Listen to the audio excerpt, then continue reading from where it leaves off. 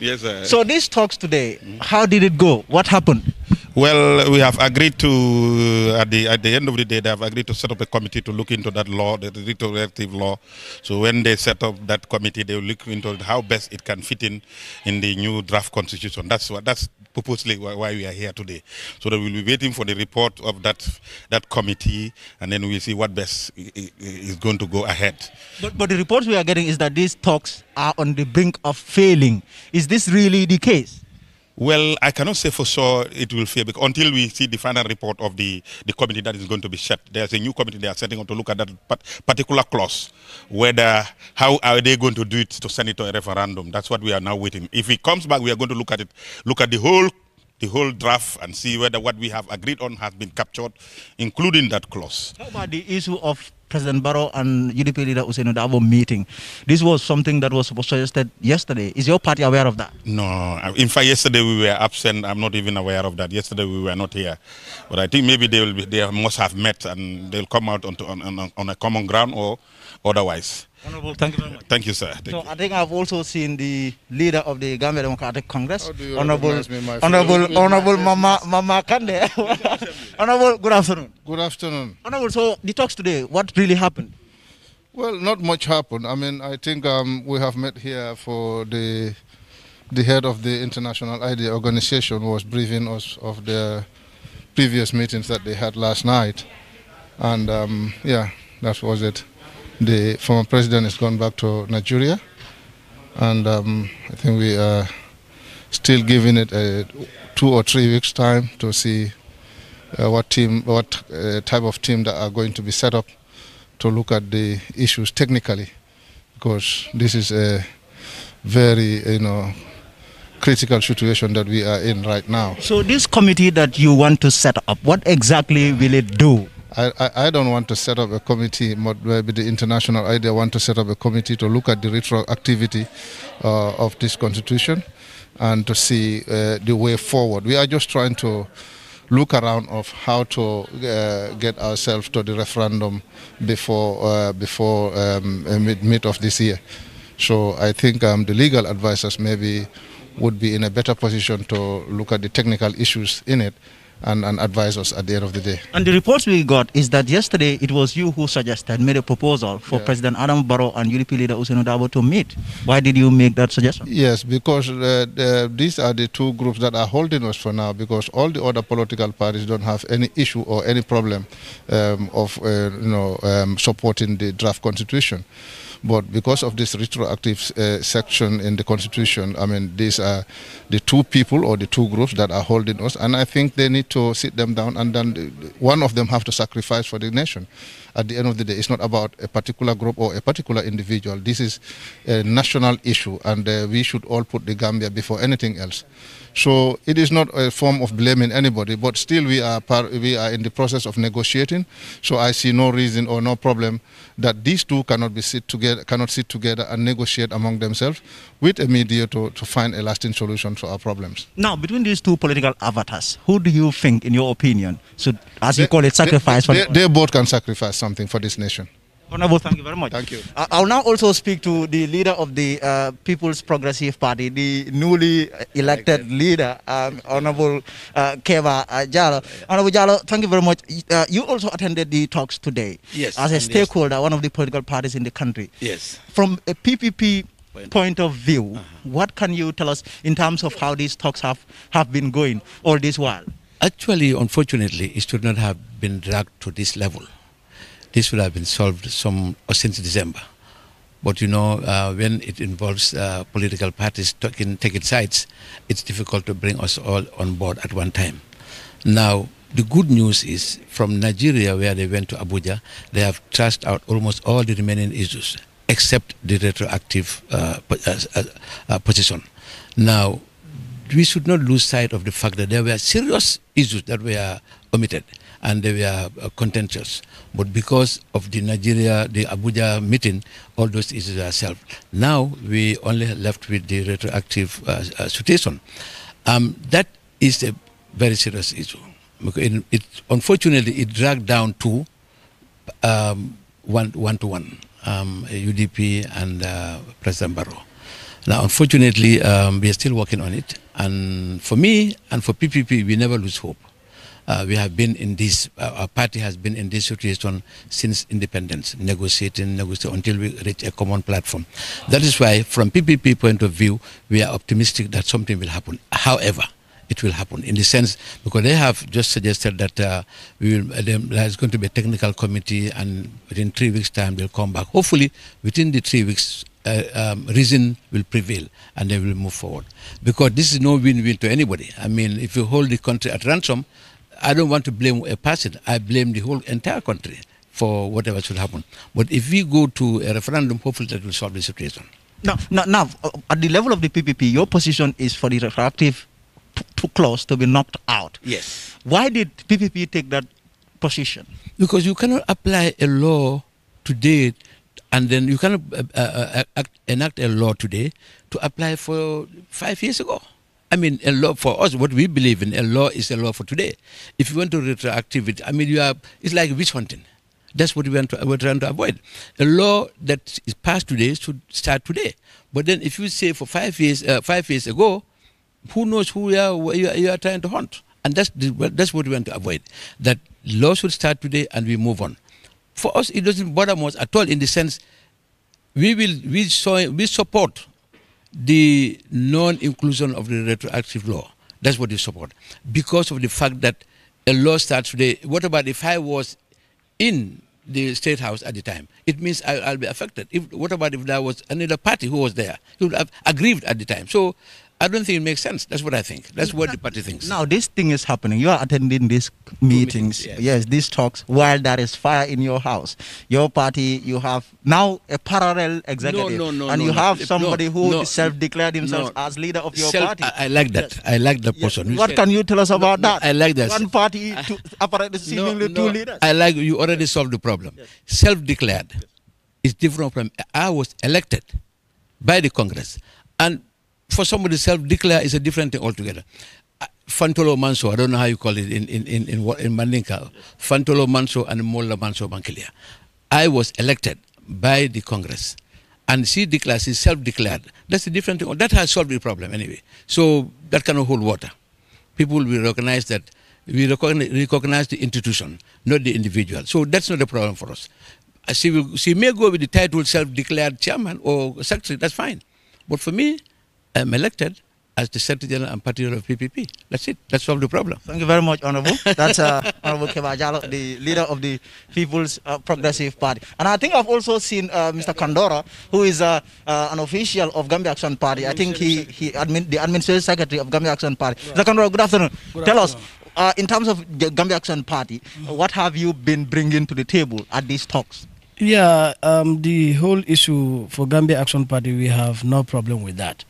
The retroactivity clause, with or without it, we are still good to go, because we want to give chance to entire Gambia, or the Gambians, to have a new constitution.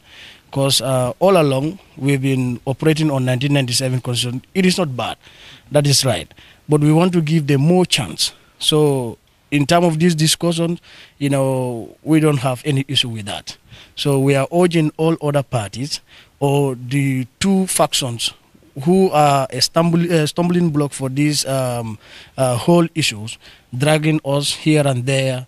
Gambians didn't deserve that. At the end of the day, it is disturbing the entire nation per se. So the Gambia Action Party's position in this whole issue, we agree in all other areas. So no problem with that. Thank you very much, Mr. Kandor. So that's the admin secretary of Gambia Action Party. So this meeting has ended here, or these talks, if you like, have ended here at the African Princess. So we'll try to see, because almost all the political parties, representatives, leaders, either leaders or their representatives were here for these talks here at the African Princess. Yesterday they were at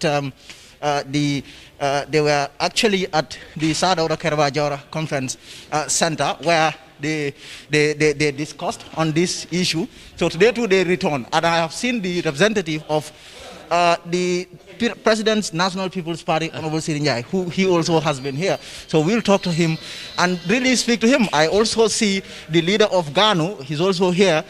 We'll also try to see if we can talk to him. Honorable Njai, thank you very much. These talks, the NPP has been the most important, if you like, player in this. This has been about your party, or also about the UDP. At the level of your party, what have you been trying to gain or achieve at these talks? Yeah, thank you very much, Dombai. I want to thank you sincerely. Let me just set the record straight. It's not about NPP or UDP, but this is about the nation, about the country. Now, His Excellency President Adama Barrow constituted under the supervision and guidance of 10th Foreign Minister, Vice President Ousainou Darboe and others. They constituted a commission of CRC to draft a constitution that will represent the values, the views and aspirations of the Gambian people. Now, when the first draft came out, the objective was for Gambians to look at the draft and input as per if there are any agreement or there are anything that might cause rift or dispute among the Gambian people. Because President Adama Barrow indicated to them and to every Gambian, let's build a constitution that will be the product of each and every Gambian. A document that will stand the test of time. A document that will be owned by everybody on a broader consensus, especially political. Majority of the issues that were highlighted are all political issues, and of course we have religious issues. So the members of the Christian Council and the Gambia Supreme Islamic Council also made some issues. Various groups, including the executive cabinet, individuals, civil society organizations, and political parties, forwarded their concerns as an addendum to previous consultation with the Constitutional Review Commission. However, for one reason or the other, most of these major issues that are, of course, sticking point for now were never captured into the final draft by the Constitutional Review Commission. The bills died upon arrival at the National Assembly, mainly on key issues. They highlighted the issue of the Secretary General creating a parallel president in the State House. They highlighted the issue of the Inspector General of Police, who is an executive member, is a member of the executive arm of government. And that, as a president, you cannot give instruction to direct the Inspector General of Police as per the duties and responsibilities assigned to you as the chief executive officer. You delegated some of your responsibilities to these people, including the Inspector General of Police. Many Gambians say this is a problem. We've also looked at, in fact, some people in the local languages indicated that amna jan yu bari in lomo sibir constitution, for example. And the highest of elected office in the Gambia, that's the office of the president. It defies logic for one to suggest that, or for one to say that to impeach an elected president of a country, you needed only 50% for him to be removed. But to remove a chief justice or a judge in a country, you need 75%. So these things, people could not fathom and understand the reason why. We have also other issues. The issue of budgeting, of course, the independent institutions. The judiciary, for example. But don't you think, let me cut you in there, sorry. Don't you think, can you just hit the nail on the tail, on the head? This has to do with the president's current term. That is what really led to the failure of this draft constitution. Do you think so? No, I want to come in there. Yes. You know, the reason why we had these negotiations, not only the retroactive, all these clauses, I'm just trying to give a synopsis, to dissect a little bit for people to understand. It's not about President Adama Barrow, it's about the national interest. What is the national interest? Yeah, these are some of the issues that I'm highlighting here. Now that, when that happened, another clause, which is the retroactivity of the current term of the president. Now, for us as the members of the National People's Party, we're able to dialogue and with, of course, President Jonathan and international idea, and all the political parties, every political party in the Gambia accepted some of these recommendations, and also they come up with their recommendations, and all the political parties in the country accepted in the interest of the nation, including the retroactive clause. Not only the NPP, but NPP and all the other political parties thought that it is targeting an individual. So therefore, it must not be in the Constitution, and we all indicated that it should be expunged. Only the United Democratic Party that refused. Now, there is pundits. Yes. There's also another school of thought that the United Democratic Party is holding on the retroactive clause as a scapegoat. But what is certain is that they are not interested in the 50% plus one votes, because they think when there is, for example, a second round of voting, no political party will back them. However, these are mere speculation. These are the truth. These are the truth. How did you know this? How did you know this? It is now up to them. How did you know this? Yeah, because we're all here. We live in this country, and we know. So now we could not agree. In Abuja, we came, of course, there are a lot of progress made since 2020. In December and January, President Jonathan's arrival here, all the issues, progress have been made, but only on this, and Mr. Dabo is insisting it won't happen. Now, let's talk about the issue of removing the president's current term. You dubbed it as national interest. Why did this happen to be an issue of national interest, to expunge or exclude the president's current term? How is that national interest? Can you explain that? You see, yeah, because as we speak, majority of the political parties, they believe that that clause is targeting an individual. And they believe that it is not fair to have it. And they believe that in the interest of the nation, all the political parties indicated that in the interest of the nation, that clause should be expunged. That makes it a national issue. All the political parties, remember, Gambians, every Gambian is divided among these political parties. Therefore, majority of the Gambians have, of course, decided to make sure that should be expunged from the, and then the United Democratic Party is holding us to ransom. Now, holding us to ransom. But how about the issue of the president and the UDP leader Ousainou Darboe meeting? That are this suggestion or proposal for these two political avatars to really meet one-to-one and then talk. Yeah, I think, let me just say this, President Barrow has shown absolute commitment to the process and negotiation with any Gambian. But he's not coming to the negotiating table.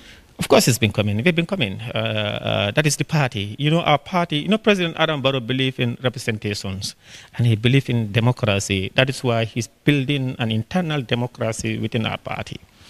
Decisions are made by the party's executive, and it's not a one-man show. So President Adama Barrow have met, of course, Jonathan this time twice within 72 hours. He met him late last year and early this year, and then he of course, we've been equal to the task both in Banjul here and in Abuja with regards to that, and we were able to, of course, discuss, and all the political parties saw our point as genuine, as that they would not want to be judged badly by history in of course, in the future. Therefore, they decided to align themselves with justice and with the interests of the nation. So President Adama Barrow is, of course, committed to the cause. You know, it's fallacy and incomprehensible for one to suggest that he is standing on the path of a new constitution. Now, today's talks appeared or looked to be the final day for any talks to take place. Now that has gone, today also has eluded you. In terms of the future of whatever that is to come or not to come, do you really think that, I mean, this new path, because it would appear that you guys are pretty smart. You have used the approach of political parties meeting that has failed. Now you want to set up a committee, whatever that is. I don't even have an idea. I mean, it looks like, I mean, everything is done now, done and dusted. This thing has clearly failed. Well, I think the mediator, of course, His Excellency President Jonathan, would and the organizers would definitely probably get back to us and communicate to Gambian as to the next step. But as they indicated, not all hopes are lost, and they would want to explore other opportunities and avenues in which they think might lead us to getting a new constitution. Thank you very much. Sidi Njai, a top member of the President's National People's Party. So that would be that. I think I've also seen the leader of the Citizens Alliance. He was standing somewhere, but I think he has left. So I think that will be that for now. I mean, the talks has ended or have ended here at the African Princess. The talks over the beleaguered draft constitution, it has ended. The party leaders, all of them have left. And now this was supposed to be the last day for these leaders to meet and then discuss. But still, this huge standoff persists. And what we are getting is that the new development is that now the people spearheading this, that's the international idea, the Minister of Justice. Now the path that they want to take, or the approach, is they are going to set up a committee, a new committee. We have not been able to find out who are going to be members of this committee, but they want to set up a committee, and the committee will do what actually they have been doing all this time. That is to look at the gray areas, to look at the issues that are contentious and find a way of bringing a deal around it. So that is what has happened. Yesterday, they gathered, they met, where a proposal was made by the leader of Gambia Democratic Congress, Mama Kande, for UDP leader Hussein Dabo and President Adama Barrow to meet one-to-one and find a way of getting or eking out a common ground.